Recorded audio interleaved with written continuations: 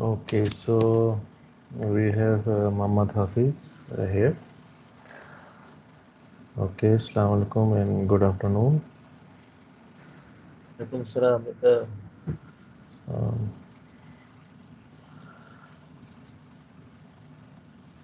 Doctor, I want to ask something. yes, I not find Your I cannot find your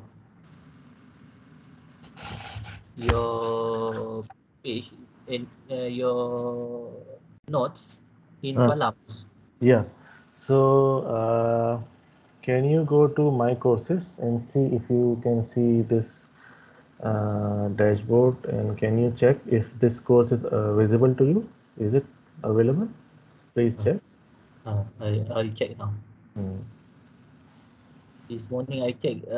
There's a Not available, right? Yeah, I also was very confused. So I asked the admin to check, and they say okay, they solved the problem already. So please check. yeah. I will check now. Okay.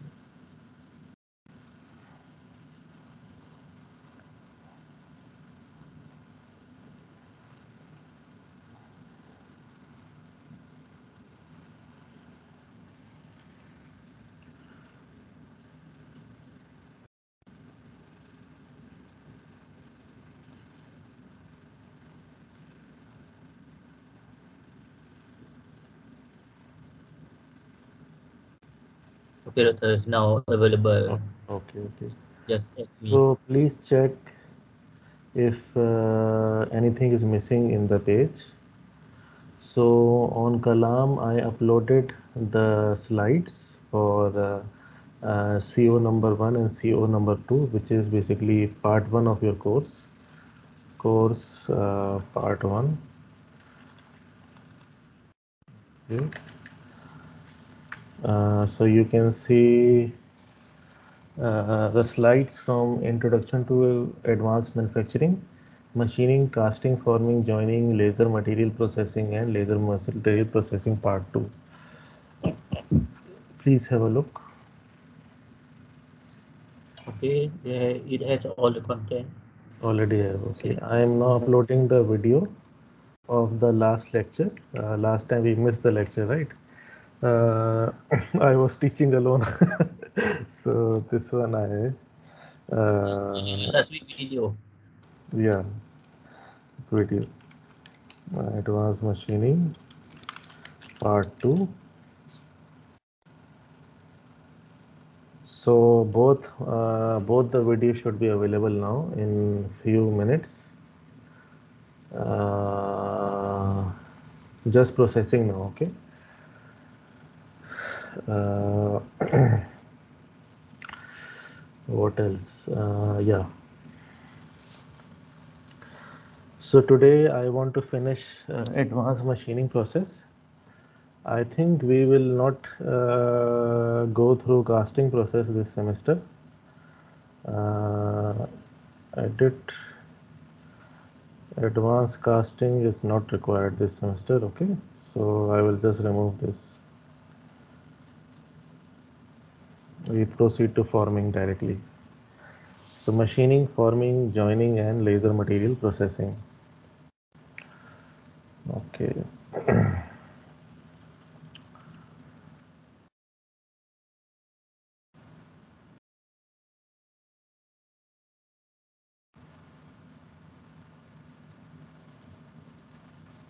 Okay.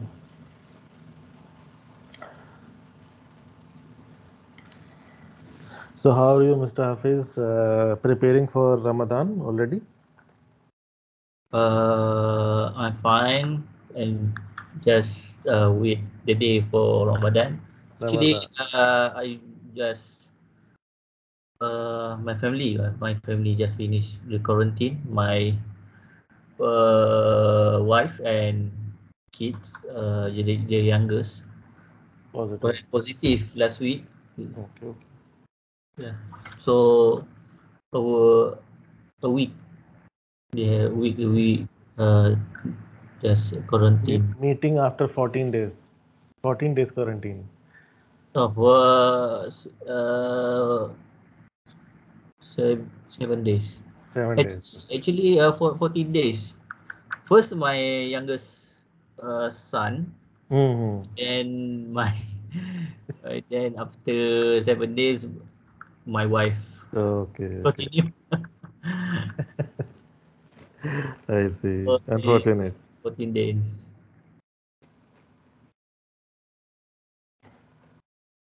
Okay.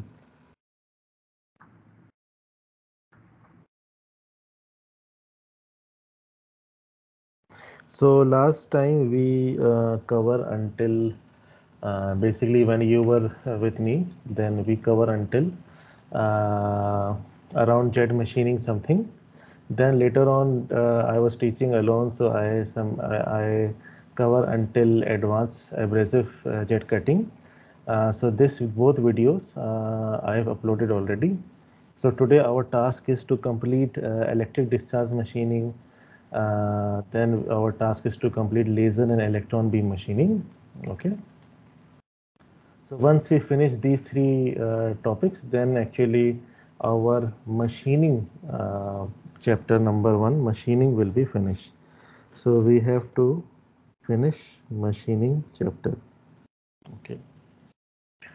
So I believe you can see correctly or not. Yeah, you can see correctly. Okay. Uh, I gave you the Turnitin ID not yet, right? I have to give you guys Turnitin ID also for submission of assignment number one. But I gave briefing or not yet? Briefing also not, right? Not yet. Okay, so you have to make an account on Turnitin, a free. I'm not sure. Do you have access to Turnitin account? Last time, Dr. Daring, yes, Okay, yes. So okay. I set Good. my use Nice. my email, and now we just got a new email from UMP that Uh-huh. use metric number, my metric Yes. number. So Okay. you can use either my personal email Hmm. or Hmm. UMP. Okay, so I am making a new Turnitin ID. Subject engineering, postgraduate.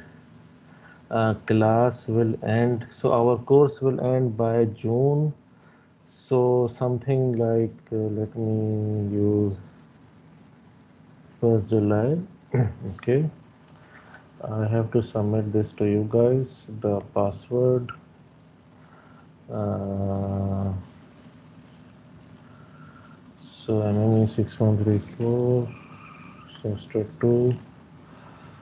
This is the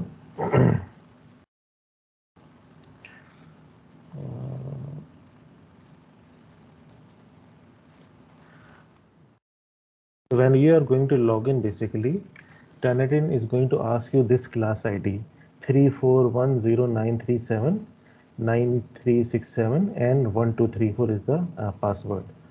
So I have already pasted this in our group. So let me put the description also. Turnitin, Trnitn, Turnitin for class ID is 34, class ID equals to this, and enrollment key 1234 234. Okay, for assignment number one, test one and test number two. Okay, so I put this in the group description also. So now I have to make MME6134 assignment.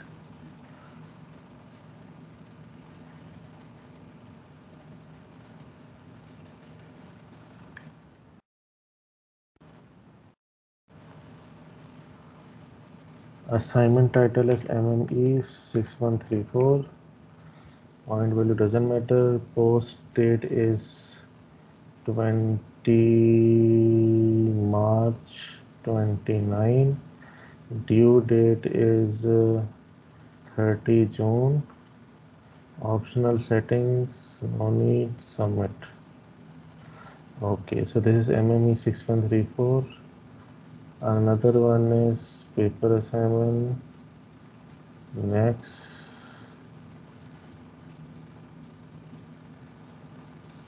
Is my internet working or problem? Assignment title is So thesis. we need to submit in, turn it in for Yes, Kalam. correct. So you have to submit the. Let me tell you just a second. So April, May, June 30. Post date is March 30. Due date is 30 June. And starting tomorrow submit. Okay, so now you can see these things, right? MME6134. So what is going to happen is that, let's say you can see here assessment 100% marks, 100% marks. Okay, then you got assignment number 1, which is equals to 20% marks. Test number 1 is equals to 30% marks, and then this one also is 30% marks, and then for presentation is 20% marks. Okay, so what is going to happen is that in assignment number 1, I am going to give you an assignment. Okay, let's say I edit the setting of the assignment and I write here students are required to submit 2 files. Can you see clearly, or should I zoom in? It's clear. It's clear. Clear. Okay. So students are required to submit 2 files for assignment also, for test also. Okay. What are the 2 files? File number 1 is your MS Word assignment report file, and number 2, file number 2 is your Turnitin similarity report. Turnitin similarity report. So these are the 2 files you have to submit together. Now for Turnitin similarity report, I can allow 25% for assignments,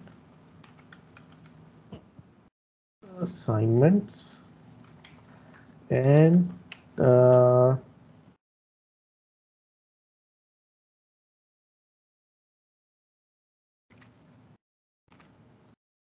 20% for test number 1 and test number 2. And do you know what is similarity report? Yes, okay. Similarity. Okay, so you can download, you know how to download. How about the internet or other sources? Yeah, How, allowed. So, how many, so, so sources allowed. Sources allowed are,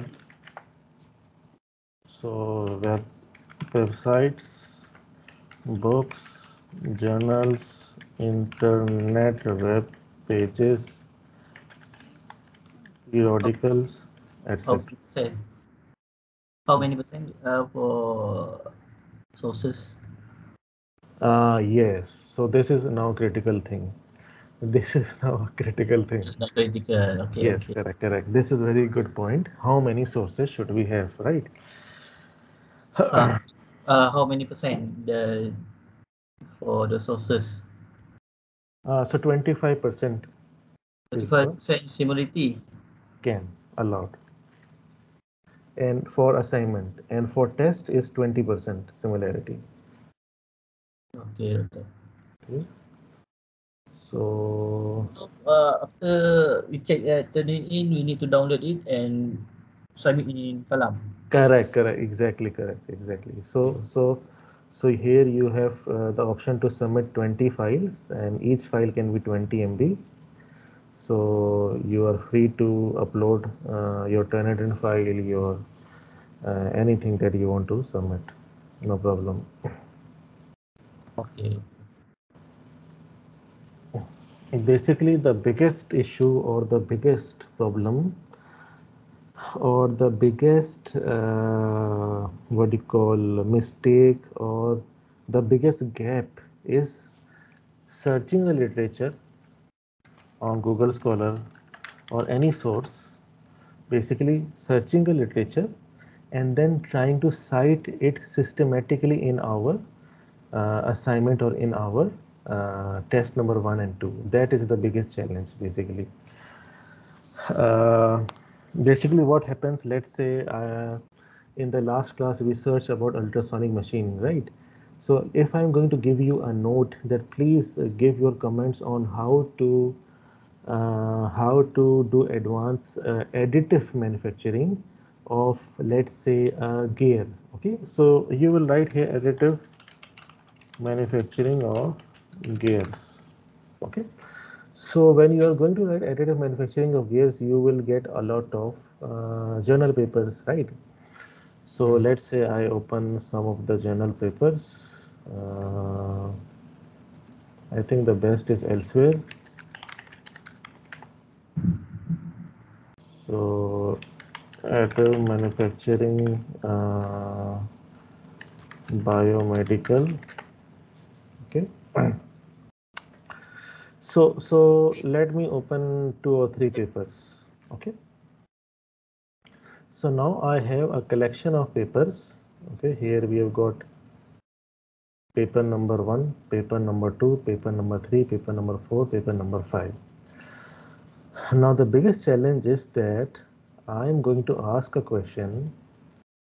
Okay, in the previous years also I asked a question. Okay, based on the different additive manufacturing techniques, please please give your input or select a process suitable for biomedical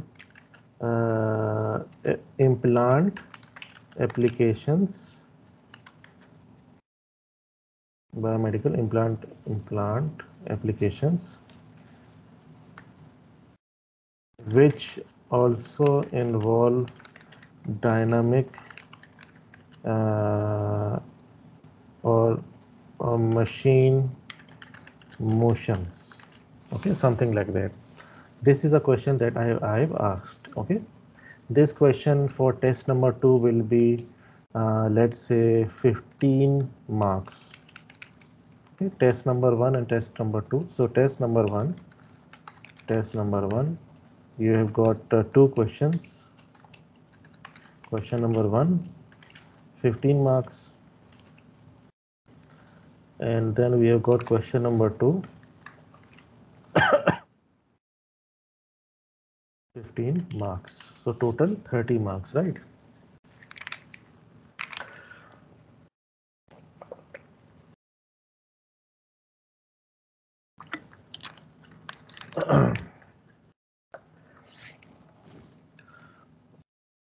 So when we are going to give you an exam and you will have a question, you will have about 4 hours to solve this question.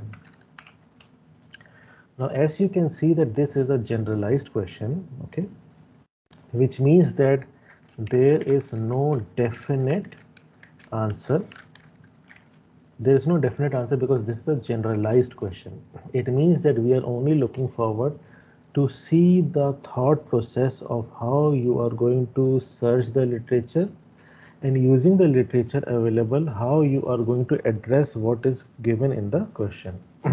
That is the most important thing. So there is no definite answer. It is kind of a short report or essay type question. So here what you will do is basically here you are going to review, you are going to review the literature, okay, get information about process, okay, give notes about parameters, okay, give any special information that you want to add with the aid of figures and tables, okay. and then you are going to do a conclusion or concluding remarks. Okay, this is what we expect, that how this is how you should answer the question. You have 4 hours, so you can spend 2 hours in each section.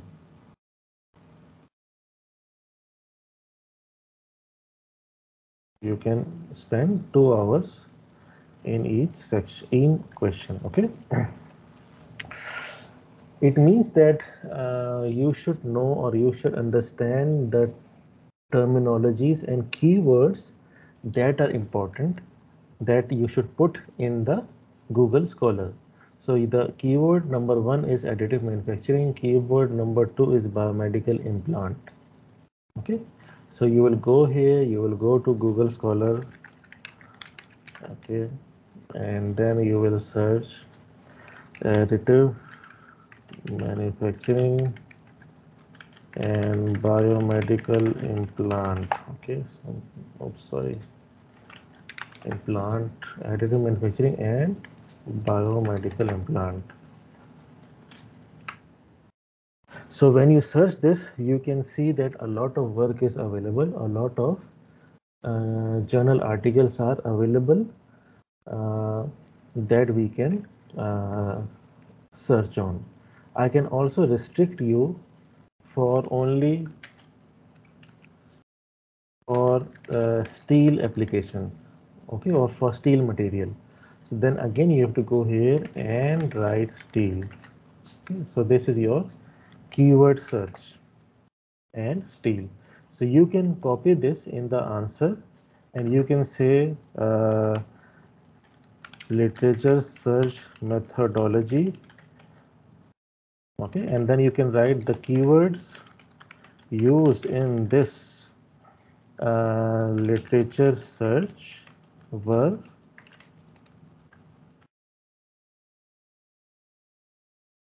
this and this.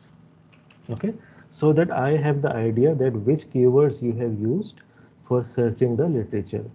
Okay. So for instance, you have searched about paper number 1, so I closed the previous papers. Paper number 1, then 2021 you search for paper number 2, paper number 3, mm,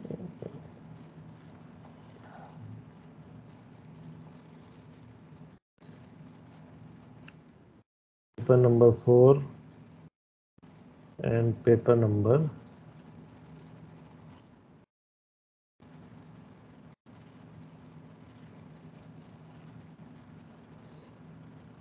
5.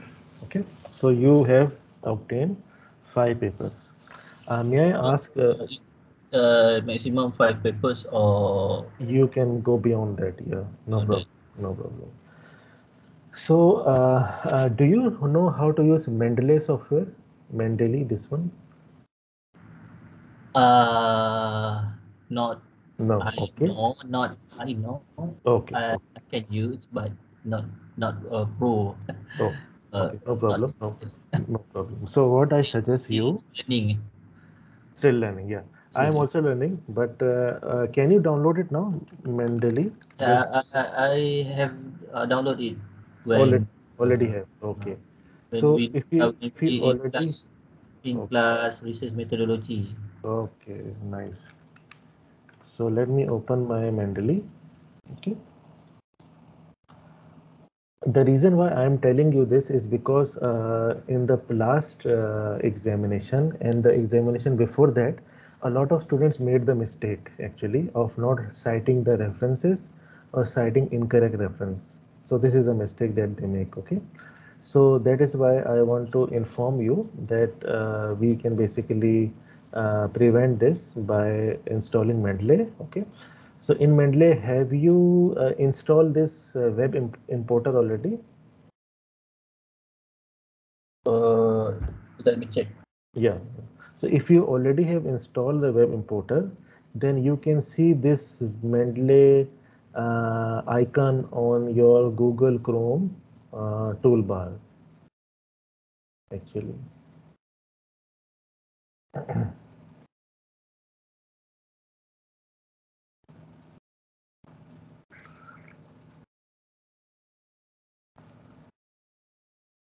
Uh,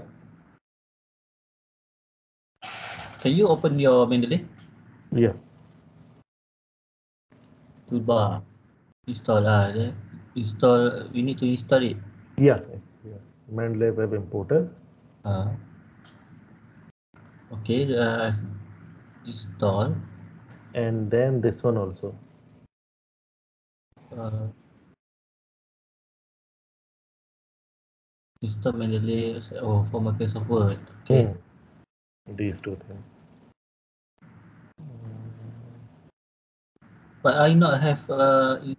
Oh, I have done. I is done. Install it. MS Word. Okay, already have, right? Fantastic. Word importer. Great. Install it. Okay.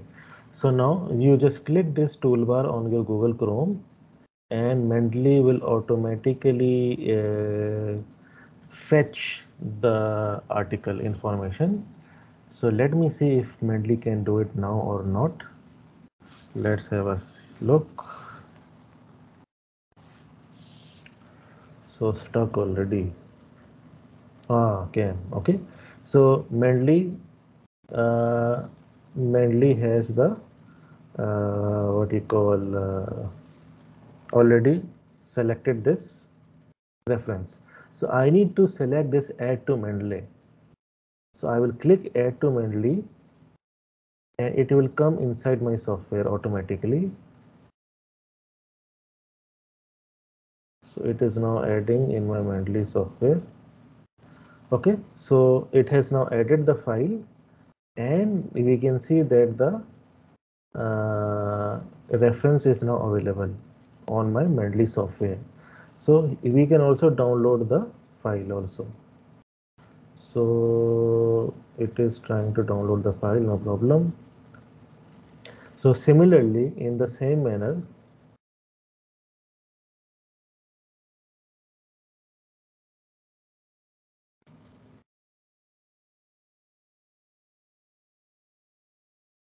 okay, I will also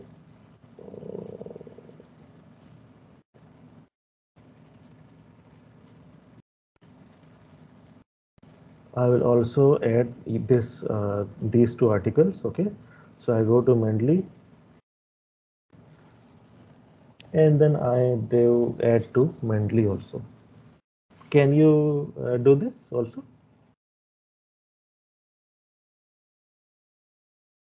I'm Trying to alright. search this button. Uh, I'm still downloading. Oh, still no. Okay, okay, Yes, no word problem. importer, right? Word importer. It's okay. It's okay. So it's very easy. Just we add to Mendeley. Okay, add to Mendeley. This one also add to Mendeley. This one also add to Mendeley.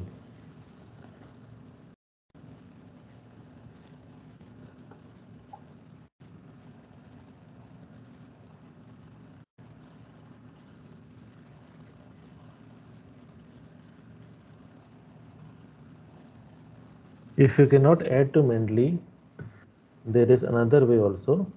You copy this, search in Google Scholar,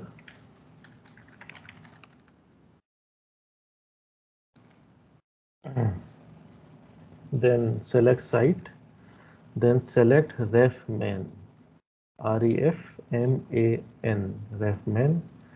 So select this refman, then open this file and it will be added to the Mendeley reference manager.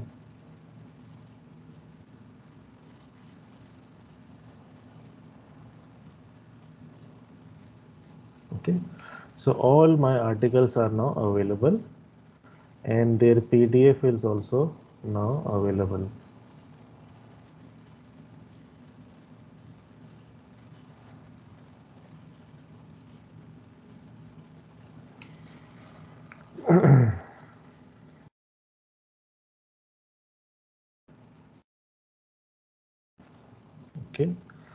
So now the question was basically that how to write the answer the correct way. So once you have gone through the paper, okay, let's say you have written some text, okay, the answer. Okay, so you've started writing in your own words. What happens is that student make the mistake, they open the paper. Okay, let's say you want to copy something, you can copy, no problem.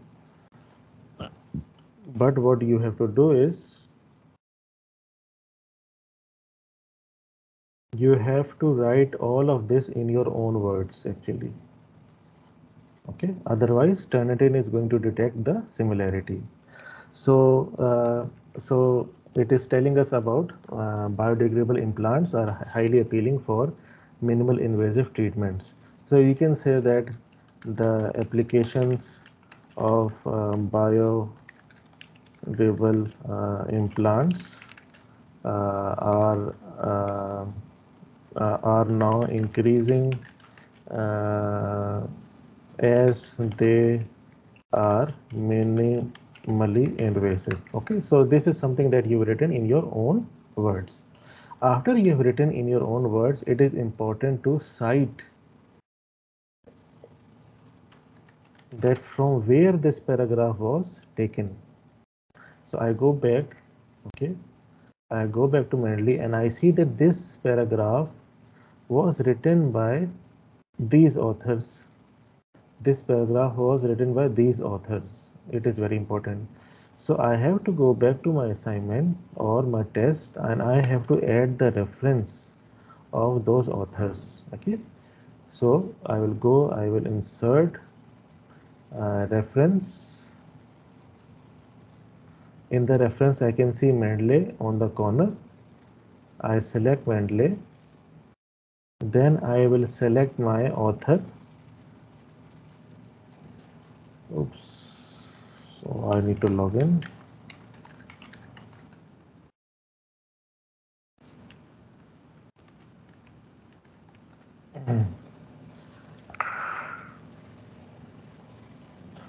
So this paper is from Anna Kalevich.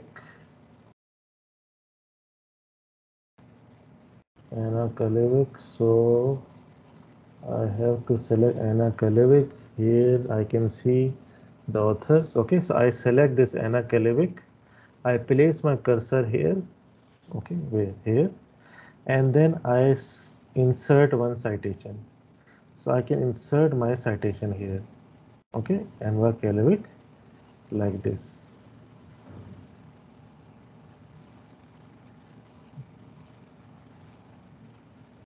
Okay, so this has been added.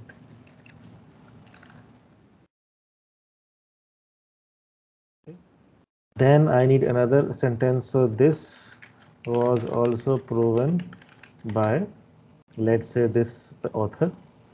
So I insert his citation. Okay. So this is how we have to add citations in our assignments. Now you can see that these citations involve the author names. Okay.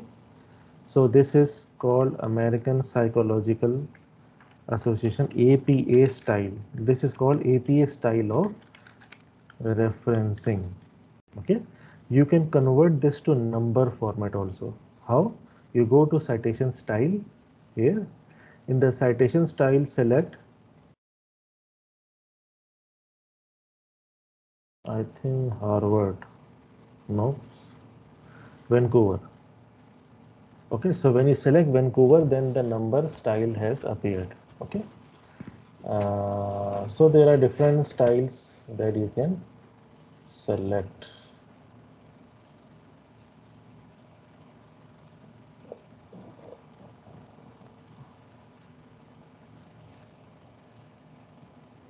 Mm,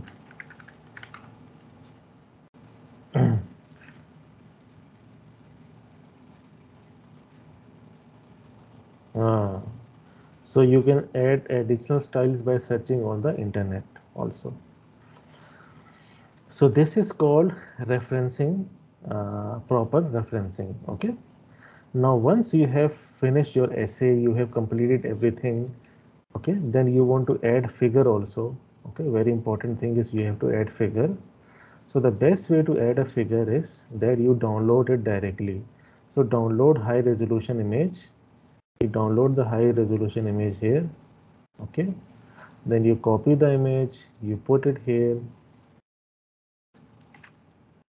Okay, you copy and put it here, and then you have to give reference to the figure also. That's the most important thing. So this figure is about atomic force micrography, topography, graphical image of sample prepared by additive manufacturing. Okay, now you have to add reference here. So this paper was from Sunyag Devi. Okay, Suryang. So I go here, I references, I add Suryang Devi. Okay, so here is Suryang Devi. Select and insert citation.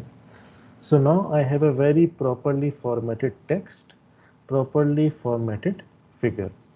Also figure number 1. And you have to write figure number 1 here as well, as followed by 2 in figure 1. Okay, so this is proper way of basically writing an essay or writing a report for assignment in test number 1.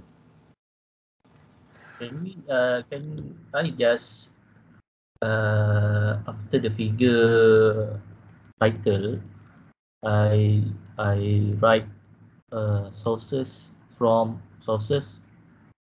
Yeah, from yeah, uh, yeah. So that is called bibliography. So now bibliography. you finish your essay already, right? So you have written the essay already. Now you want to cite all your sources, right? You want to make a list of all the references, right? No, So, no, I mean under the image, the mhm. figure, I write sources from where. Okay, yeah. So basically, there are two ways. There are two ways of basically putting the reference. Okay, one is you put the source. Okay, and the name of the authors and everything, and Yes. and another way is you put only this reference number also can. Oh, okay, okay. Also, you can write another thing which is taken or reprinted with permission from elsewhere with license, something like that. This is something very advanced, but you can get a license, actual license also for this figure to use. How you can get the license? You go to this article, okay, and you see this is the figure number 1. Okay, so here on the corner on the top you can see gets rights and contents. So you can get the official rights to publish or to use this figure in your article. So you select rights and content.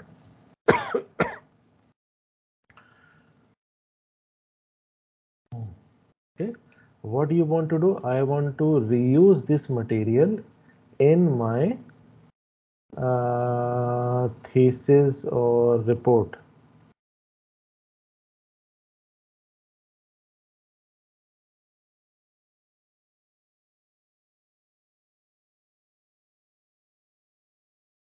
Okay, I want to reuse it in my thesis. What do you want to reuse? I want to reuse the figure. Okay, which figure number? My figure number is 1. What is my format? This format is print. I am the author of this article? No. I will be translating? No. My currency is United States dollar? Yes. And then you go to continue. So it will give you an account and it will tell you how much money you need to pay, or if it is free of cost, then it will provide you a license number. That license number, yeah, so later on I will let you know. That license number you have to put here, 821, yeah, some type of number. So this is also possible. But this is something very advanced, and inshallah you can go through this later on when you are going to start your journey of PhD. Okay, doctor.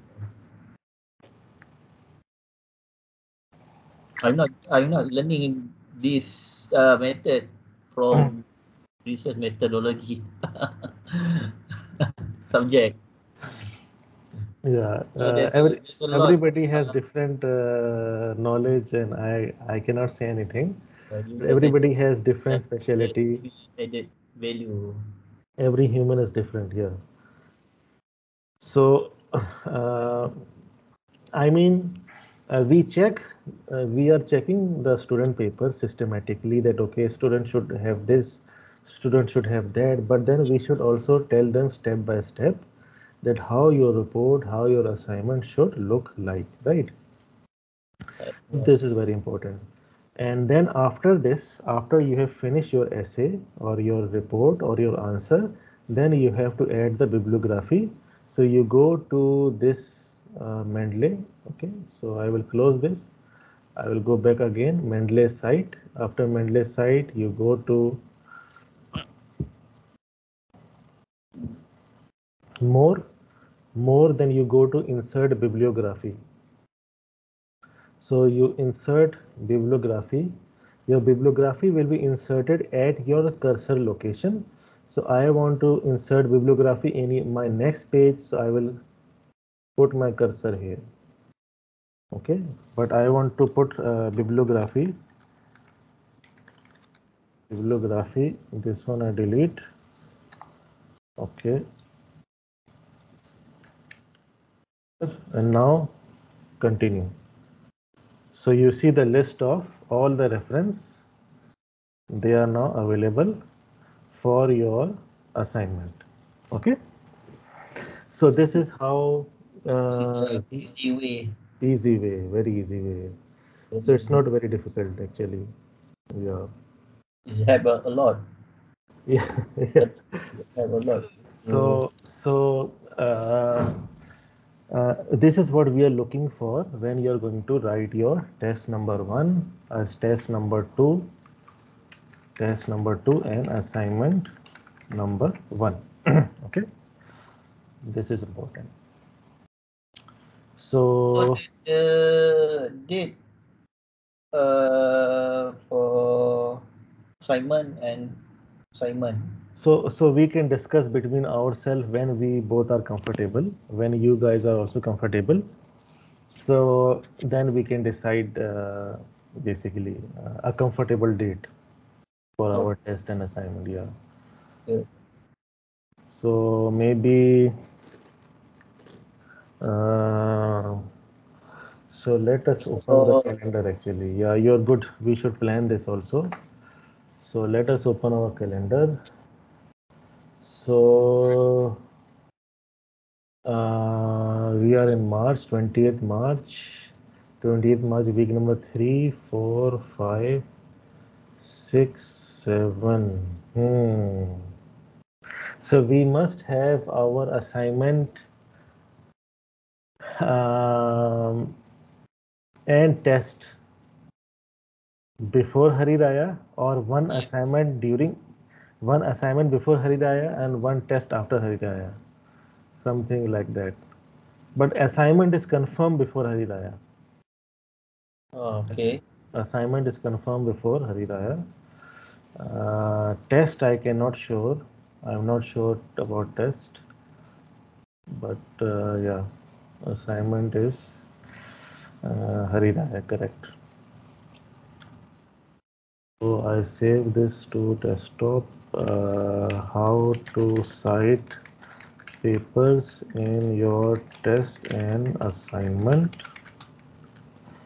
Save the file.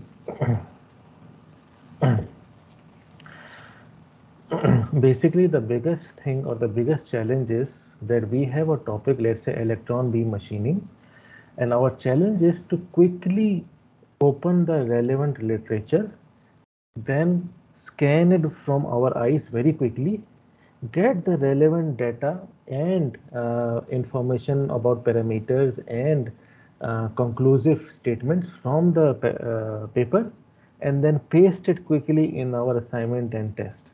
This is the challenge actually. So in this type of advanced manufacturing master course, you don't have to memorize a lot of things. You don't have to what you call learn things. You just have to go through the lecture online. Okay, so that these keywords, electron beam machining, ultrasonic machining, when you search with me during the class, then it will automatically be inserted in your mind, and in your unconscious mind these terms are embedded in your system.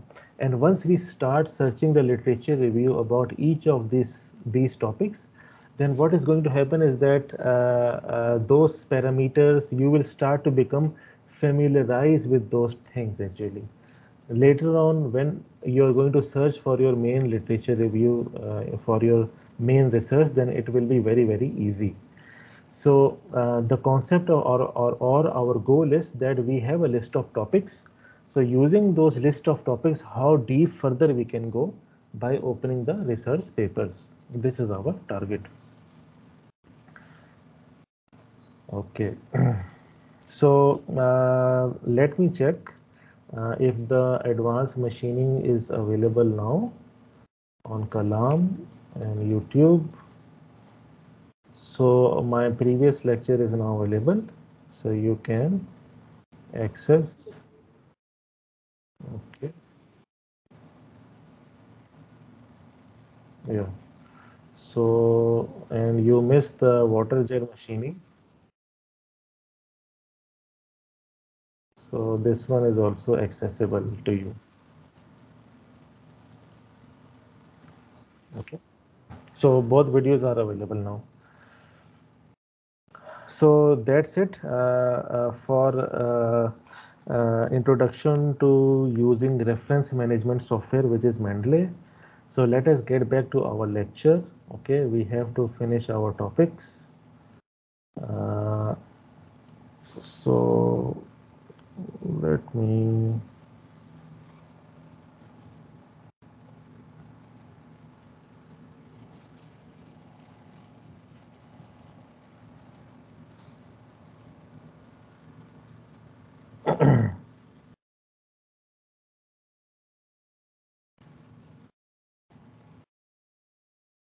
Okay.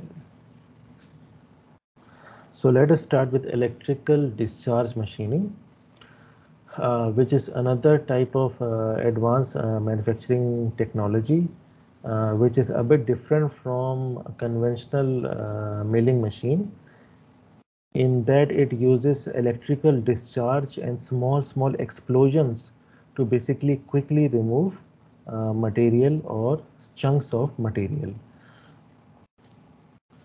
So in electrical discharge machining, the work material is removed by a series of sparks that cause localized melting and evaporation. So basically this word local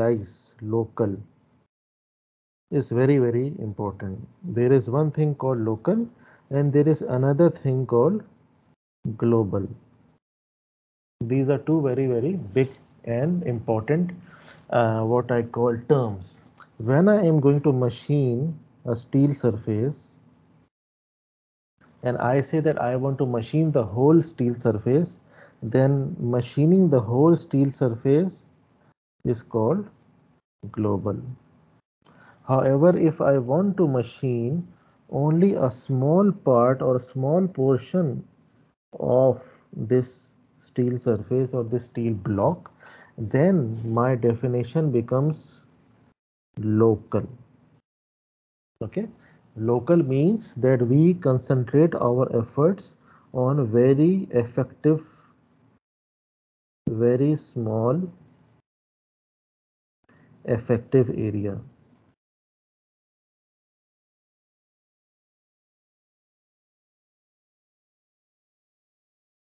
This is our target.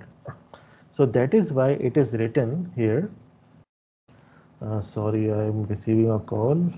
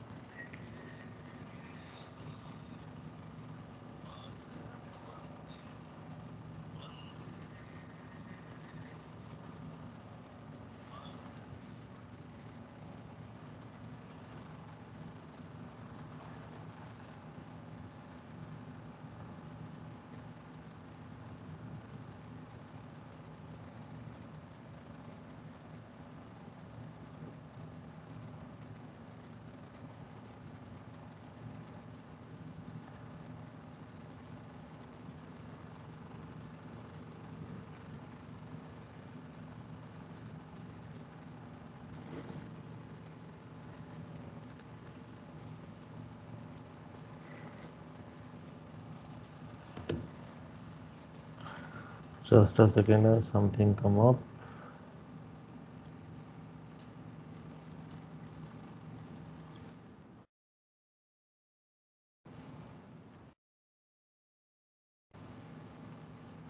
Okay, so I will resume the lecture.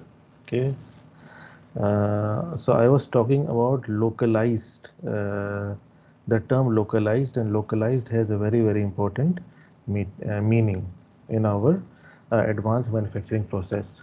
So basically, when we are targeting localized area, which is a very small area, okay, and we bombard that localized area with sparks, okay, with significant amount of sparks, then it causes some types of explosions, small explosions, and these explosions basically create pressure waves, okay, pressure waves, and those pressure waves causes the removal of material.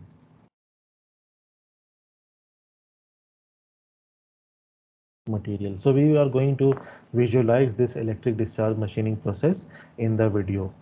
Now, the two main processes of electric discharge machining are EDM and wire electrical discharge machining, okay, which means that the process is same, okay, EDM and wire EDM. Only the tool shape has changed, or tool type has changed, okay. These process can be used on electrically conducting work material. So there is a limitation. The limitation is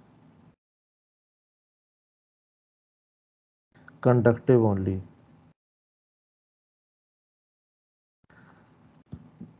Okay. So let's look at a video together. Okay. So I open the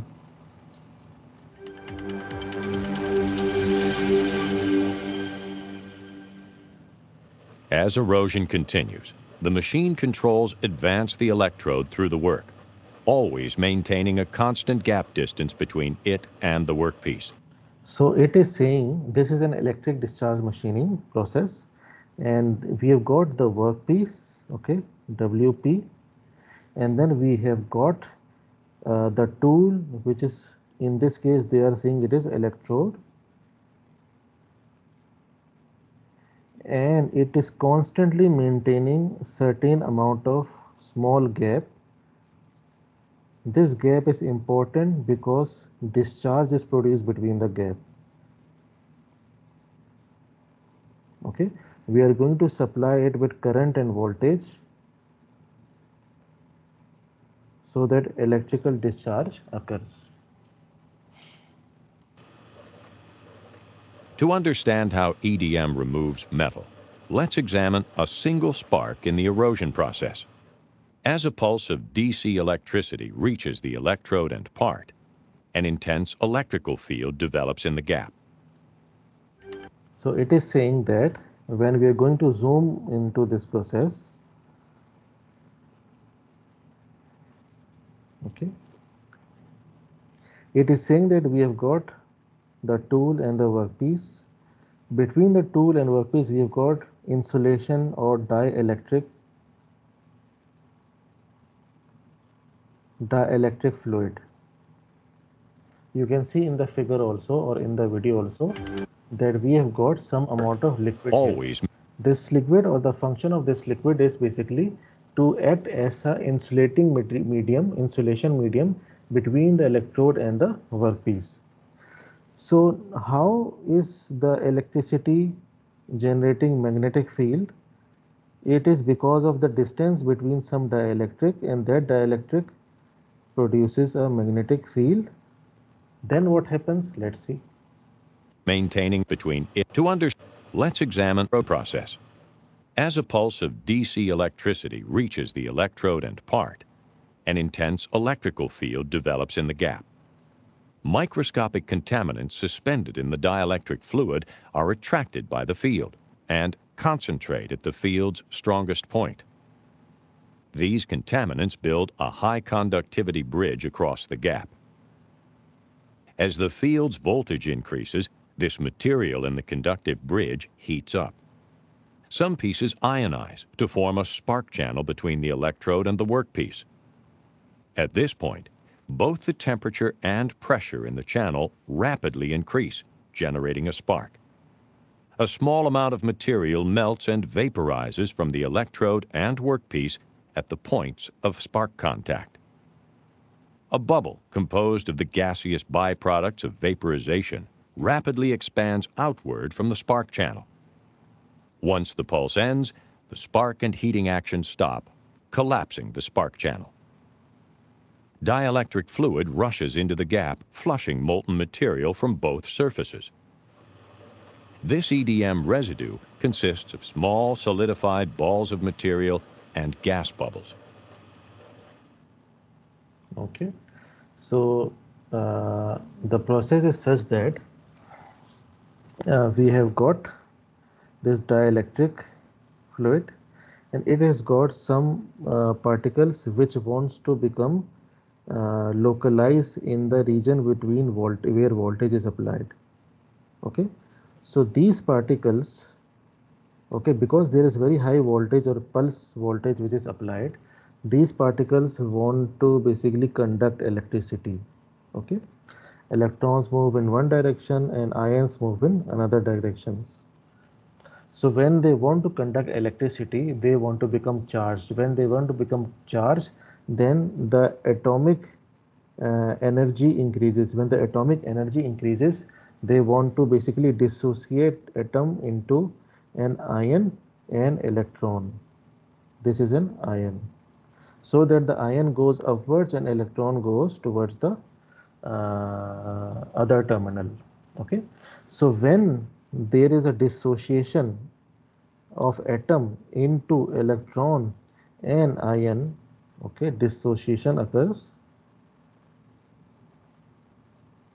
then spark or plasma is produced. Plasma is very high amount of energy. Okay, that high amount of energy, this energy, okay, produces high velocity, high pressure, which causes an erosion or implosion on the material. Temperature also increases, okay, and material melts,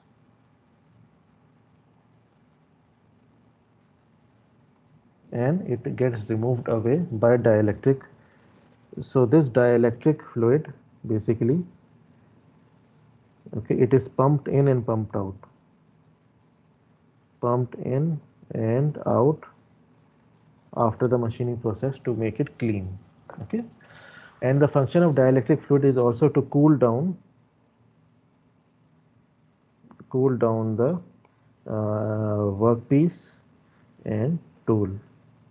So it has different functions. So electric discharge machining is one of the most widely used non-traditional process. An EDM setup and a closer view of the gap between the tool and the workpiece are illustrated. So here we go, the tool moves. As the tool moves, the material is also removed. We have got electrode, the workpiece, we have got the dielectric gap, we have got the dielectric fluid coming in and coming out, sparks are produced, temperature increases and localized melting occurs. The setup of electric discharge machining process and close-up view gap are shown here as well. So this is the same close-up which we have just seen in the video. The electric discharge machining process must take place in the presence of a dielectric fluid, which creates a path for each discharge as the fluid becomes ionized in the gap. The fluid, usually kerosene oil, is used to carry away the debris. Sparks occur across a small gap between the tool and the workpiece. The discharge are generated by a pulsating direct current power supply. So we need to use DC supply, okay, which has pulsating characteristics, pulse characteristics, which means that the output is basically in the form of pulses, something like that. Electrode materials are high temperature but easy to machine, thus allow easy manufacture of complex shapes. Typical electrode materials include copper, tungsten and graphite. So the electrode material are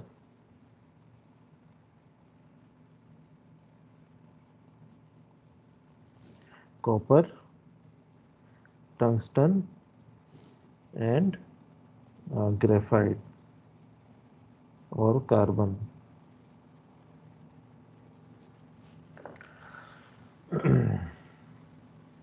The process is based on melting temperature, not hardness, so some very hard materials can be machined this way. Okay.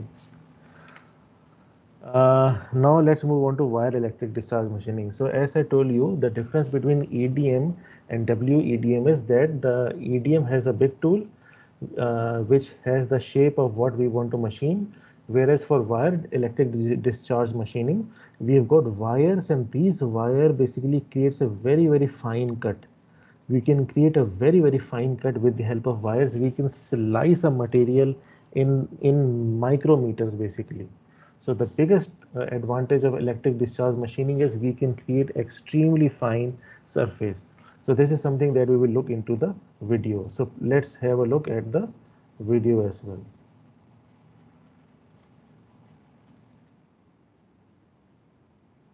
Hello everyone, my name is Vivek Chaudhary and अभी आप जो work piece देख रहे हैं, so this work piece is made by a wire EDM machine. This is cut precisely by in this video we are talking about EDM and especially we are talking about wire EDM.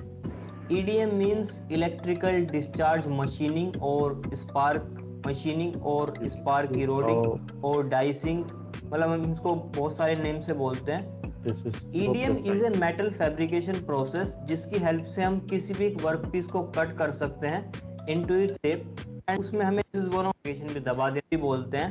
So piece को cut कर सकते हैं. This is the close-up view जो कि हमारे work piece को cool down भी रखता है एंड फर्दर जो हीट इसके अंदर प्रोड्यूस रखता है हमारे वर्क पीस के अंदर. वायर EDM कटिंग प्रोसेस की हेल्प से हम slicing, it is not तक touching के वर्क पीस को कट it कर is still सकते not हैं. touching the workpiece, it's इसका only mostly going use through हम करते हैं for and the making sparks are basically punches, removing tools, the dies और cutting hard material. So इन सब चीजों के लिए हम वायर EDM का यूज करते हैं. So they जहाँ भी are हमें can be tools used to बनाने cut हो या very फिर हमें very कटिंग टूल्स बनाना हो या फिर हमें कोई very भी डाई precise. एंड पंच बनाने हो जहाँ पे हमें 100% प्रिसीजन की जरूरत पड़ती है. सो उस प्रोसेस के लिए हम जो है वायर EDM का यूज करते हैं. Wire EDM is one of the most simple cutting process. ये बहुत ही सिंपल कटिंग प्रोसेस है जहाँ पे हम एक इलेक्ट्रिक डिस्चार्ज का यूज कर रहे हैं for cutting the work piece and साथ में हम एक डाइलेक्ट्रिक फ्लूइड का यूज करते हैं पास होता है. सो इसका यूज हम प्रोटोटाइप प्रोडक्शन में करते हैं फॉर ऑटोमोबाइल एरोचार्ज के थ्रू जो है कटिंग. और इसके अंदर कोई डायरेक्ट कांटेक्ट नहीं होता between tool and work piece क्योंकि जो हम प्रोसेस यूज कर रहे हैं वो एक डाइलेक्ट्रिक डिस्चार्ज है. सो डिस्चार्ज के अंदर कोई टूल को डैमेज होने से ये बचाता है. बहुत ही प्रिसाइज्ड कटिंग करता है. it और acts as इसके a अंदर कोई coolant, डायरेक्ट कांटेक्ट नहीं होता controls between tool sparking, and workpiece, and then it क्योंकि flushes जो away the हम प्रोसेस material यूज कर रहे हैं which वो is एक produced dielectric during the discharge है, melting सो process. डिस्चार्ज के पेपर कटिंग इससे हम कर सकते हैं। सो इसके काफ़ी सारे एडवांटेजेस और ओवर कट भी फॉर्म होता है, मतलब ये कभी कभी जो है गलत कटिंग भी कर देता है अगर आप इसको कॉशियसली यूज़ नहीं कर रहे हैं, सो ये प्रॉब्लम भी इसके अंदर आती है। And one of the biggest problem is कि हम इससे शार्प कॉर्नर अटेंड करने में हमें So this was all about electric discharge machining.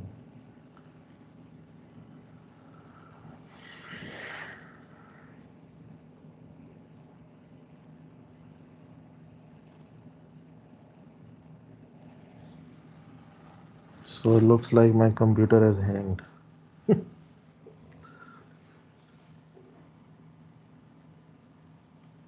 Okay.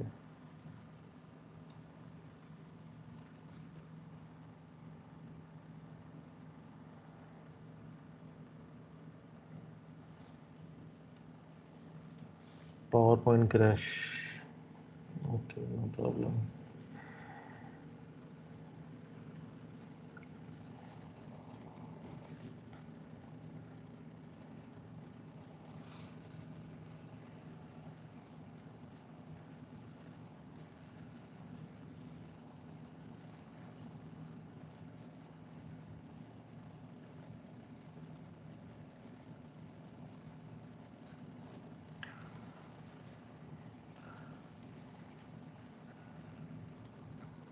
Okay, so I move on to advanced machining, electric discharge machining, wire electric discharge machining. Okay, so here you can see that the workpiece is fed continuously and slowly past the wire. We have got a wire, and in order to achieve the desired cut path, numerical control is used. So numerical control are basically a series of computerized codes and standards. Numerical control are a series of basically computerized codes, G and M and codes. They are used to give instructions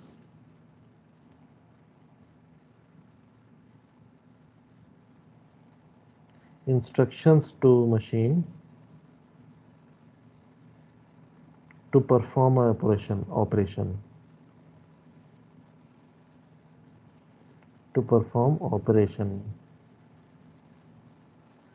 So like a code, let's say you have got DOS operating system, right? So we used to write cd dot dot cls gw basic cls, okay, something like that. So these are instructions to carry out a operation. Similarly, in the field of manufacturing, we use G and N codes. So as in electric discharge machining, wire cutting must be carried out in an dielectric fluid, deionized water or oil. This is applied by nozzles directed at the tool workpiece interface as in the figure, or workpiece is submerged in the dielectric path. The wire diameter, yeah, this is important. Electric discharge wire EDM. The wire diameter is equals to 0.08 to 0.30 millimeter. Now 1 millimeter is equals to 1000 micrometer. So this is equals to 80 micrometer to 300 micrometer. Very thin wire is used to basically create a very fine surface finish cutting. Material used for wire include brass, copper, tungsten, and molybdenum. Overkit range from 0.2 to 0.5, so that means curve larger than the wire diameter. So if you have a wire diameter, okay, then you will do little bit over cutting also, because in this region sparks are produced. So those sparks basically surrounding the wire cut additional material, something like that. The process is well suited for sheet metal working, cams, and so our our Persona, which has cam 2 Pro engine, something like that. So the camshaft in Persona is made by perhaps electric discharge wire cutting. So this was all about electric discharge machining. Okay. Next, I will take a break for about 20 minutes. Okay. And then we are going to move on to laser beam machining. Laser beam and electron beam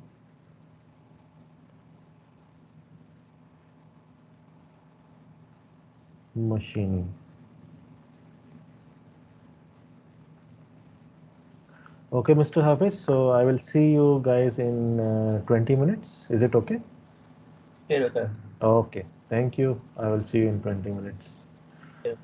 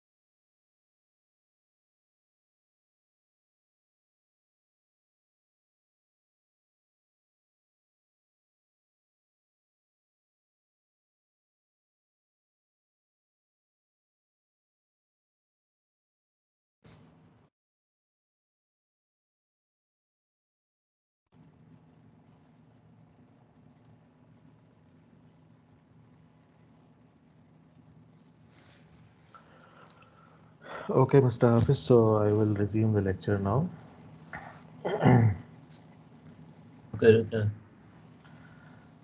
So we move on to laser beam machining, which involves the usage of lasers technology or photon-based manufacturing technology.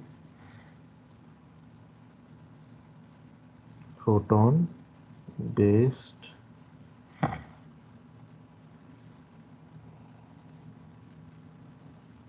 manufacturing technology.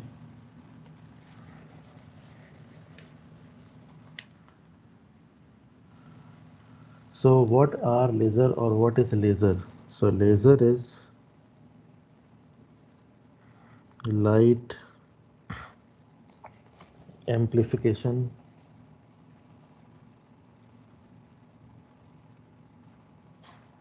by stimulated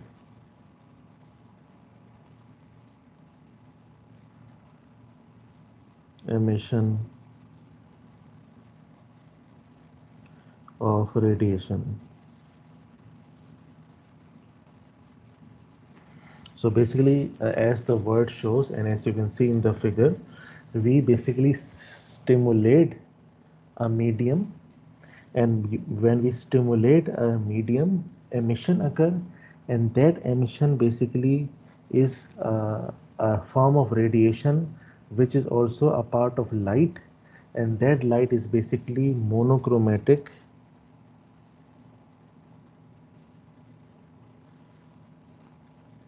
and coherent, which means that it forms and it moves in straight path or straight line. It does not diffuse outwards. Okay, so in lasers we have got a medium. That medium, okay, can be different type of specialized crystals. So we have got different mediums such as niobidium, yttrium, aluminum garnet, YAG, okay, or we've got yttrium, YB, okay, we have got diode, okay, something like that. So we have got different types of, or we can also have carbon dioxide gas, CO2. So we have got different types of medium, okay, and these different types of mediums, they need to be stimulated. I need to basically stimulate the atoms. In order to stimulate the atoms, I need to basically provide energy. Okay, this is my mediums. These mediums need to be stimulated with the help of energy. So in this diagram, flash lamp is basically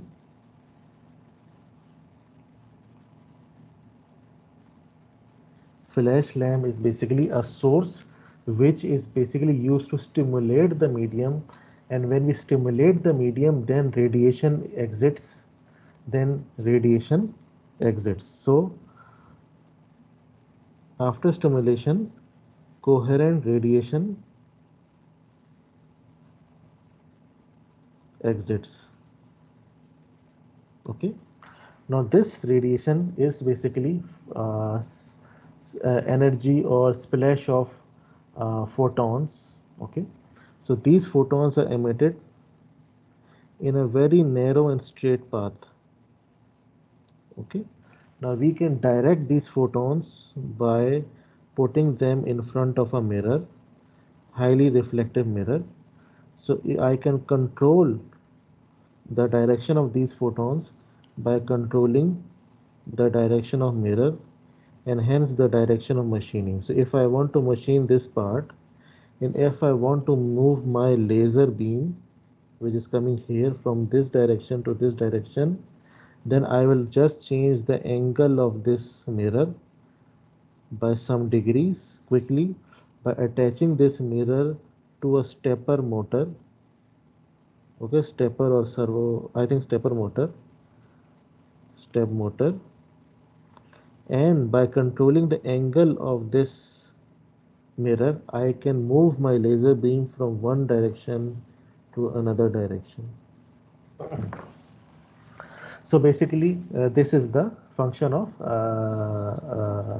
this is how a laser works. Now, another thing which I forgot to mention is that laser is basically in the form of a series of rays or radiation, and we need to compact them or combine them, or we need to narrow them down. So we use a lens, because laser is light. Light means we can control the direction of lens, and we can direct it very narrow. Okay, so once again what happens is that we have got this workpiece, this is workpiece, and I want to basically machine a very narrow or narrow region. Narrow means local region. So I have got my lens. From that lens I am going to combine a stream of laser beam, and then I'm going to combine them onto the local region.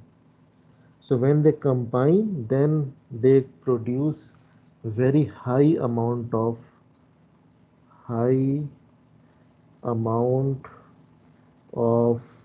local localized energy. Okay, so this is called laser beam machining, or this is the process. And when this high amount of laser energy strikes the material, then it melts, vaporizes, and hence result in material removal, MR. So let's take a look at process. Okay, with the help of lasers, we can perform with the help of lasers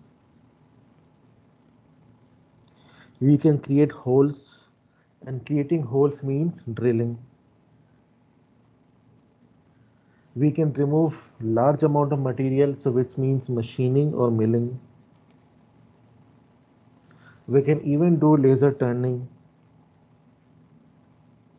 We can do polishing. Okay, we can create texture, so we can do texturing. We can create colors on a surface. Okay, so this is called coloring. So there we can do welding of materials. We can do brazing of materials.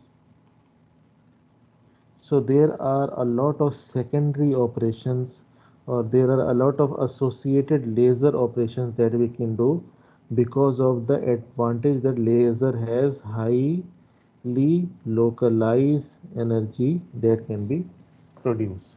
So here is an example of micro hole drilling in nickel alloy. Okay, so this is a nickel plate, 5 millimeter.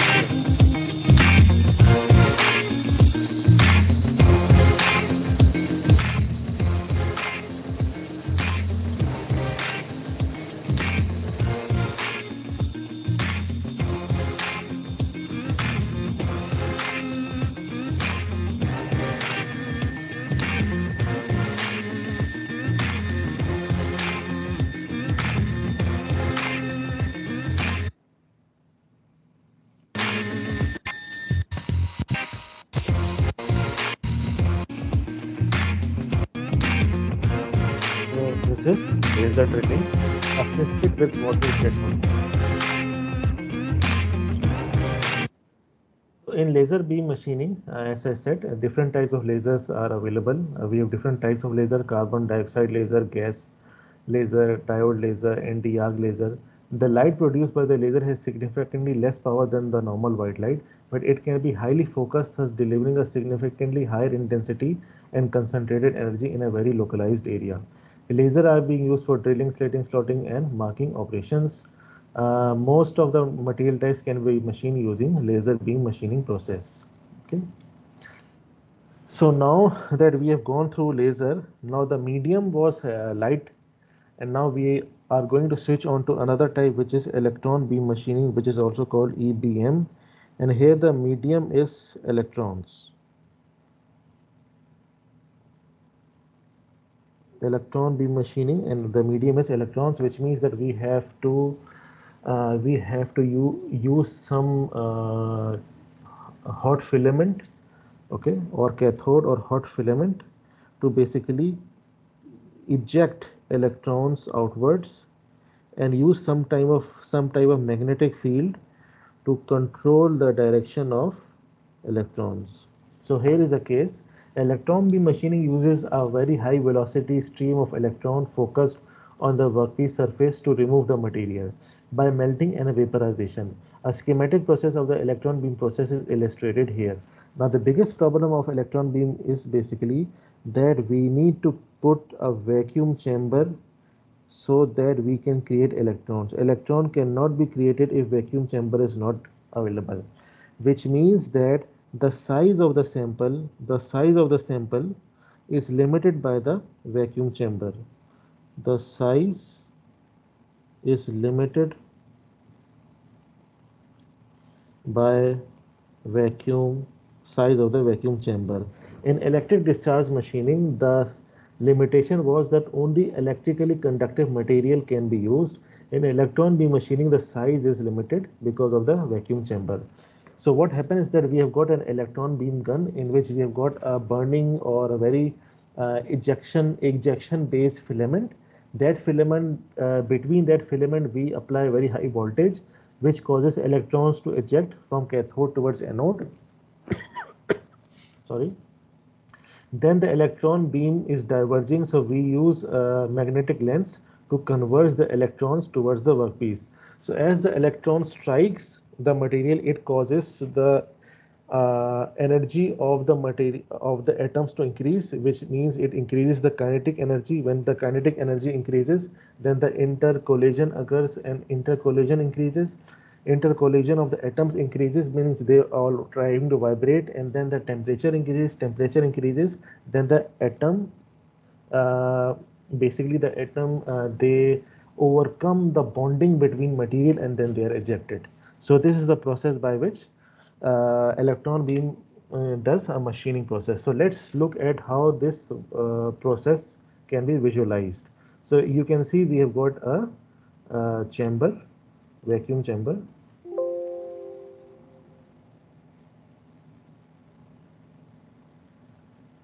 Vacuum pump should be connected. This is the electron gun, and this chamber is connected to a vacuum pump, which removes the air from the chamber. Then we have got our sample holder that we are going to put inside the vacuum chamber.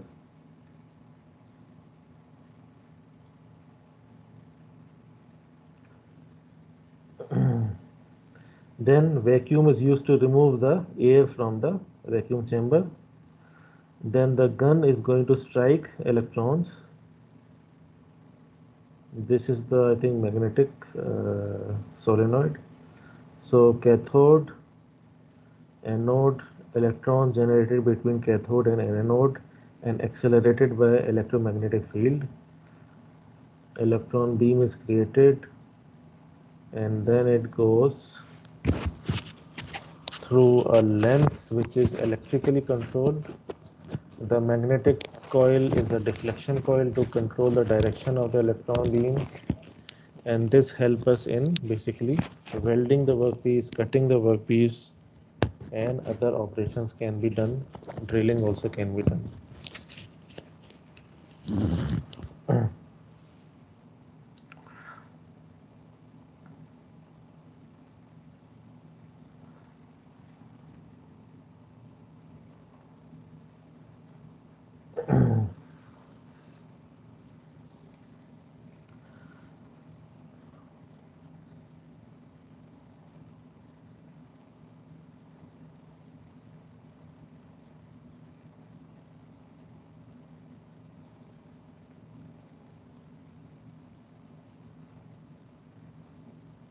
Now the weld produced have a very strong weld, and they are basically perfect because they are carried out in a vacuum chamber.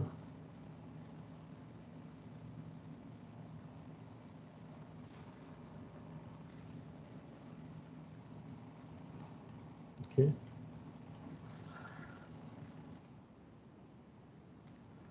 So electron beam guns generate a continuous stream of electrons that are focused through an electromagnetic lens. The electrons are accelerated with voltage of approximately 150,000 volts to create a velocity of over 200,000 km per second. The lens is capable of reducing the area of the beam to a diameter as small as 0.025 millimeter. So the diameter of the electron beam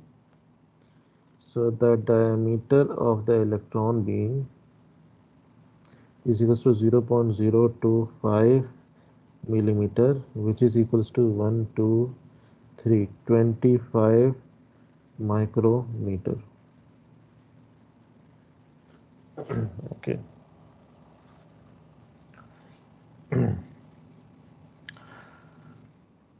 Okay, so we have got another video.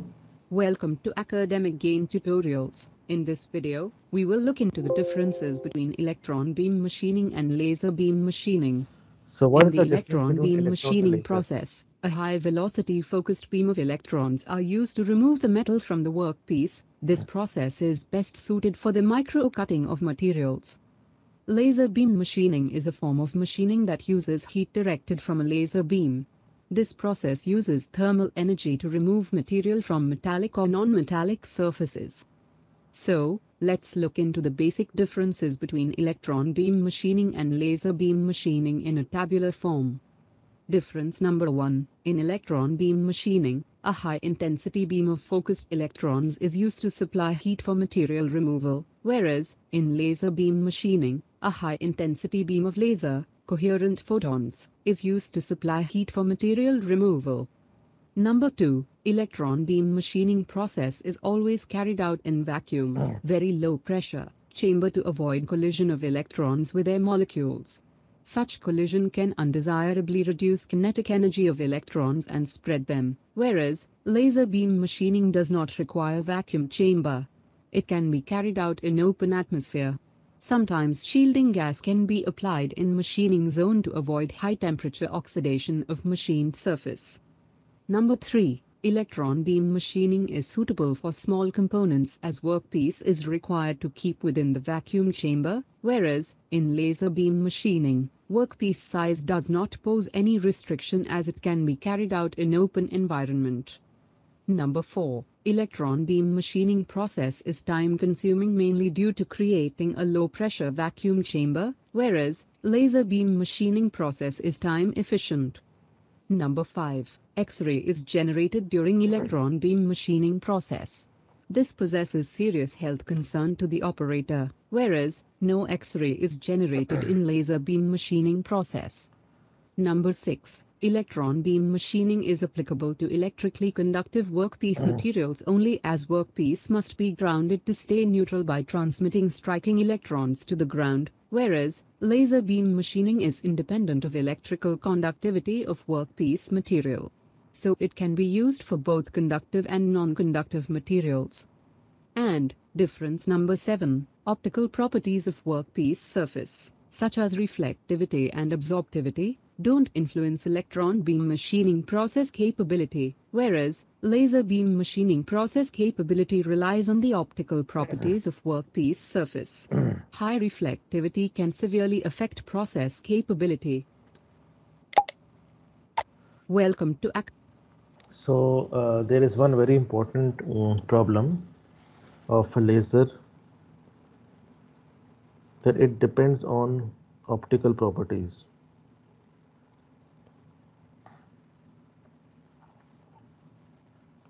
If the surface of my material is reflective,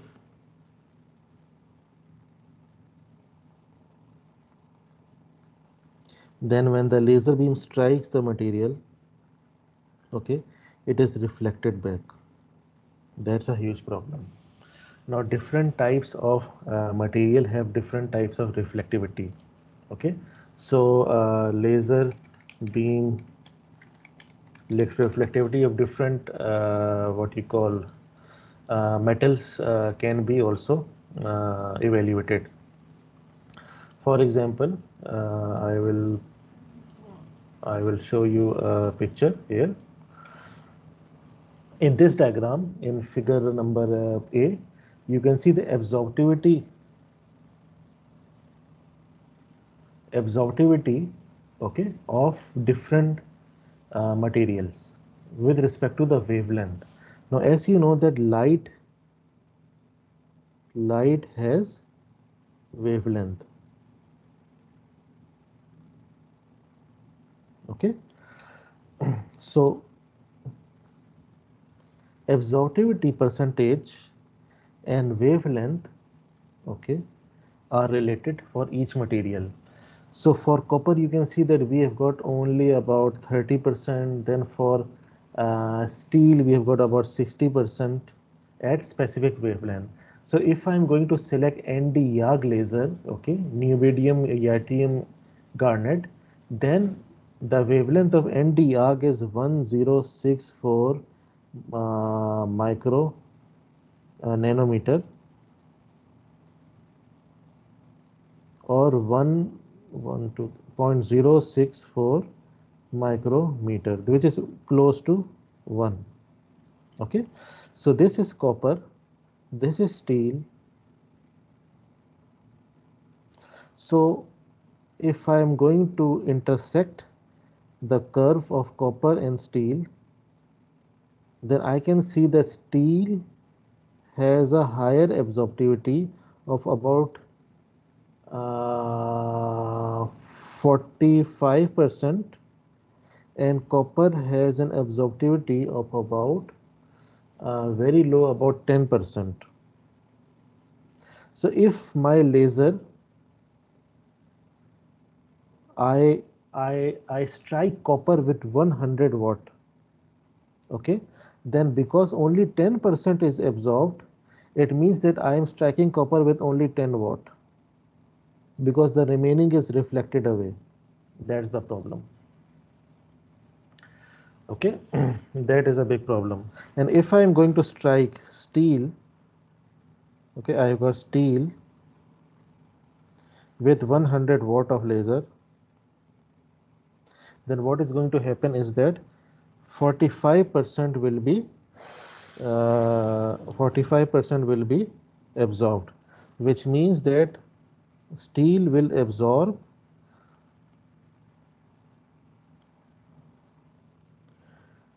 45 watt, and 55 watt is reflected away. So this is the problem with lasers. Okay,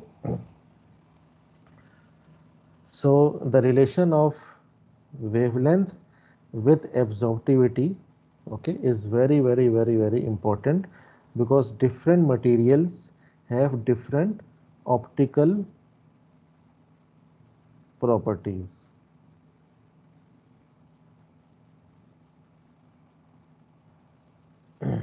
Which means that machining steel with lasers is easier than machining copper.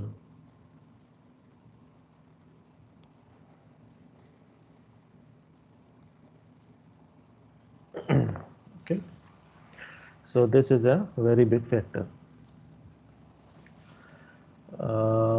So let's take a look at electron beam drilling process. The Steigerwald EB drilling technology offers economical advantages when processing workpieces requiring a large number of drilled holes. The high drilling frequency of up to 3,000 holes per second, wear-free operation, and the production of inclined holes are outstanding features of EB drilling. Typical areas of application are the drilling of spinning heads for fiberglass production, or the manufacturing of all kinds of filter plates. at the EADS in Munich. Here, the propulsion units of the European satellite launch rockets are designed and produced with Steigerwald EB machines. The main focus here is the EB welding of bigger workpieces with extensive weld geometrics or processing areas. Electron beam technology enables the safe joining of varying and sometimes critical material combinations. Complex workpieces normally made expensively from one single component can be divided into several parts and welded together to a firm piece in a cost-efficient manner. The technology of Steigerwald Strahltechnik is found in many applications where it is necessary to have safe and secure welded joints. We take the original CAD file for the DARPA DMA sphere and we slice it into layers. We then stack these layers on top of each other in the Z direction, and you see that thousands of layers together form spheres.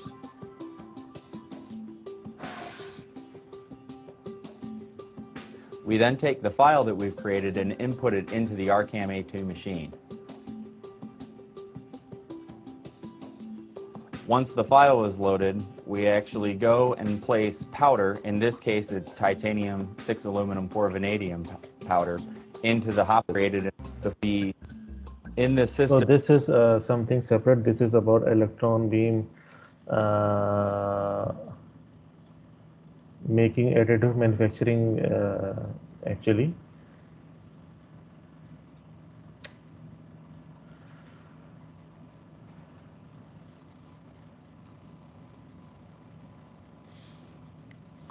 So this was about laser and electron beam.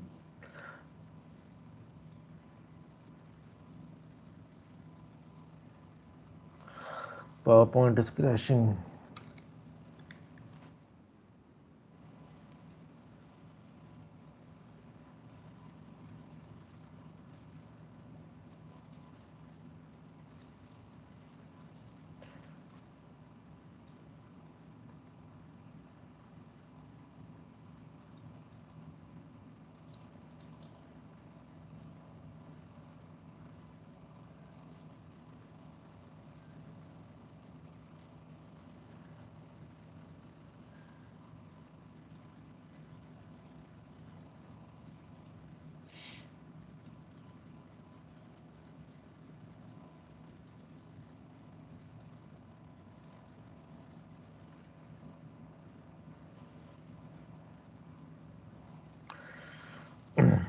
Okay, so let's move on to the last topic of today's session, which is laser microjet technology. So actually I taught water jet machining, in which we basically use water at very high pressure to create a machined surface. Okay, but if I'm going to apply and add together water with the laser beam together, then together they can produce extremely fast and extremely high amount of machining can be produced. So the laser microjet machine is a hybrid method of machining. Hybrid means you combine two processes. Hybrid means combine two processes. Okay.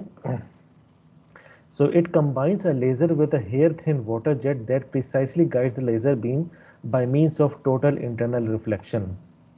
So rather than using a lens and then basically transferring the laser to the workpiece material, what I do is I have got the stream of water, and within the stream of water the laser basically internally refracts and then it strikes the material. So this is called water jet or laser microjet technology. The water jet continuously cools the cutting zone and efficiently removes the debris. So what happens is that when the high amount of heat is generated in the workpiece, then the water jet basically cools down this amount of heat also, and when the debris is generated, when the material is removed, so it helps out the water or the water stream helps out in removing the particles as well away from the workpiece. So basically it helps us remove the particles away from the workpiece so that a fresh layer or a fresh piece or a fresh surface is available to strike the material. This is a very new technology. Okay. Rather than we have the focusing lens also here, we have the lens also, but then that lens together with water is used. So laser beam focused by the lens, then we've got window in which we've got water at very high pressure entering, and then it basically strikes the material in the form of laser guided total internal reflection. Okay. So this is a conventional laser beam, okay, in which we can see that it is focused onto a small range, and the working range is very small. Working range is basically the depth of field. This is very small because the laser beam basically the light basically travels like this optically. However, when we use water, then the laser continuously remains same and it moves in the same direction, and the working range becomes very high.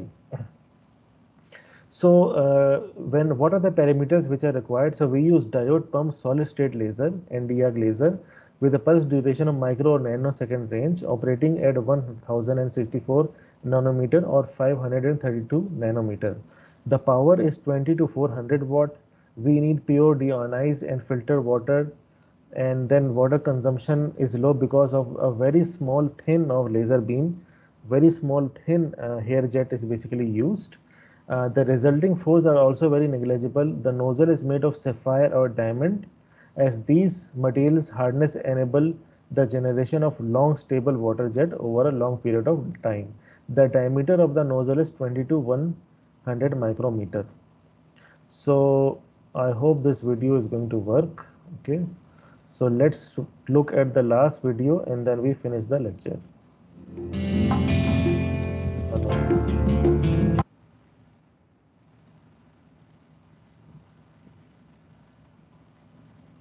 Synova's laser microjet. Precise, efficient, disruptive. Conventional lasers have exhausted their ability to keep up with the ever-growing demand for quality. They no longer make the cut. Thermal damage, taper, contamination. The need for a better solution has become urgent. Synova has reinvented laser technology and paved the way to new laser applications. Laser microjet solves a number of issues causing imperfections in traditional cutting methods due to its unique technology, which combines a water jet with light. That sounds impossible, but we've done it, and it works. The laser beam is guided by the thinnest water jet, thanks to total internal reflection, resulting in perfectly parallel kerf walls and tight cutting widths. This ingenious water jet guided laser technology has now established itself on top of other cutting methods. It not only offers exceptional precision cutting, but also ensures that the cutting zone stays cool and clean, thanks to the continuous application of water. No other cutting technology is so gentle to the material. While conventional laser beams have a very limited working distance, the laser microjet can be guided in a cylindrical shape without any taper over a distance of up to 10 centimeters. It doesn't require any refocusing or distance control. Thanks to its versatile technology, the laser microjet is capable of machining a wide range of materials with an equally wide variety of thicknesses.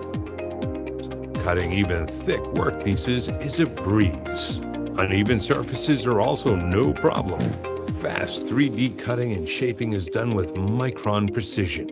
When companies can't find a solution for their intricate cutting jobs, they turn to Synova's proven laser systems. Various world-class industries have transitioned their micromachining manufacturing to this wet laser technology for its high quality, accuracy, and flexible applications. Inspired by Swiss innovation and technology and dedicated to meeting the most exacting customer needs, Synova is constantly on the quest for results. So this was all about advanced manufacturing introduction. Okay, Advanced machining. So we have covered, alhamdulillah, our topic of advanced machining now, comprising of ultrasonic machining, advanced abrasive jet, water jet machining, abrasive water jet machining, laser beam machining, electron beam machining, and last but not least, the laser microjet machining. Okay. So, Mr. Hafiz, anything? When the laser, Yeah.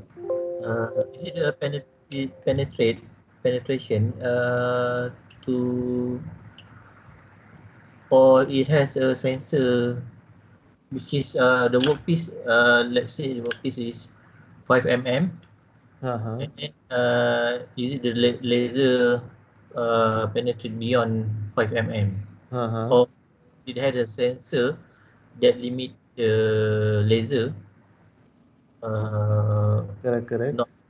not beyond the 5 mm. If it beyond the 5 mm, it will cut Uh, the yeah, yeah. workbench,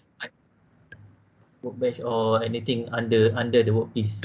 Yeah, so basically, if we want to detect whether the laser has already penetrated or not, then yes, we need a sensor, photosensitive sensor, which will immediately detect the laser beam once it is emitted. So it means that we need to put something below the workbench.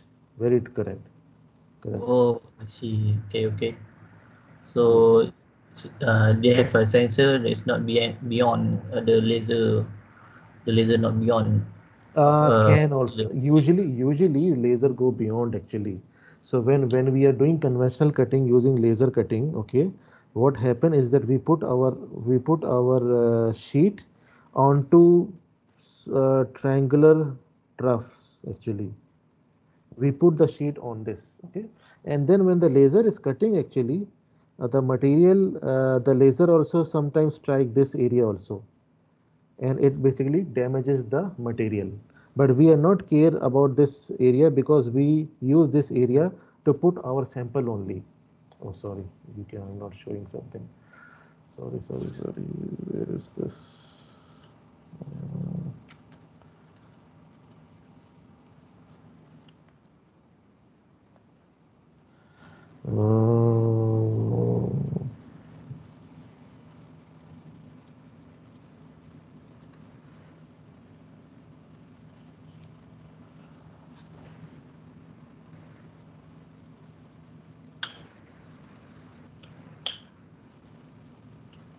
uh, laser cutting machine. Yeah. So if you have a look at some of the laser cutting machine, let's say this one and this one, okay. So you can see there is a bed. There is a bed. Yeah. Can you see these triangle things? yes. So basically we put our sample on this whole triangular trough, okay, and we let the laser do the damage. Oh, okay, So okay. we don't care about the bottom part material. Laser will damage it, doesn't matter, we will replace it. But this Oh, is only used to hold the material. The function is this. Now the video, the one in which they show the video, this is another and new thing for us also because it is not usually employed. Usually this sensor is not employed for cutting technology. This is something very new also, in which now they have started to detect. This is also another picture. They have started to detect the laser beam and then stop it immediately once it manages to go through the sample actually. So you can see these triangle things onto which the sample we put the workpiece, something like okay. this. And you can see that there is deposited material onto these triangular workpiece holding troughs actually. This is a bed, triangular trough bed actually. Is it a magnetic field, the triangular? Dash. Is it? Is it the magnetic field? No. This is only just to so that we can put the sample on something actually. So what the hold the workpiece? What kind To of hold the workpiece. Simple. clamp? On the blank. Correct. Or it has a holding clamp? Correct. Okay, doctor. Understand. So because we have a big sheet and we have to put this big sheet on something so that we can below it there is a gap, okay, and the workpiece can be removed. That is why we have these triangular things so that we can hold the workpiece. We can have a better design also, but currently in industry they are using this type of bed to hold the workpiece. Something. We have this in UMP, I think, also. If I'm not mistaken.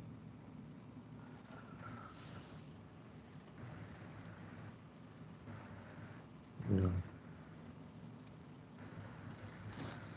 So this is for today's lecture. I will later on upload the video also.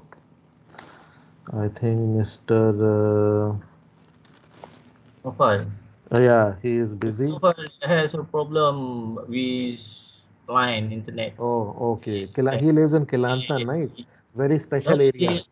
he just came by, arrived at UMP last week. Oh, he already arrived in UMP. And he is at UMP right now. Oh. But they have problem at hostel, the Wi-Fi and internet connection in there. Understood. So they have he go to student where the Wi-Fi PTMK. he go to DNK Wi-Fi not connected, and his room also not connect. Unfortunate. I see. So he could come to the lab also, no problem. I can arrange internet for him. If he wants to come to the lab, also I can arrange, no problem. So should be okay. So okay, so I will see you guys next week then, Mr. Hafiz, and so good luck and take care and see you next. Happy Ramadan. Happy Fasting. Yeah. Fast Ramadan, right? Yeah. Right. Sunday, right? Sunday. Okay. Okay. Thank you. Assalamualaikum.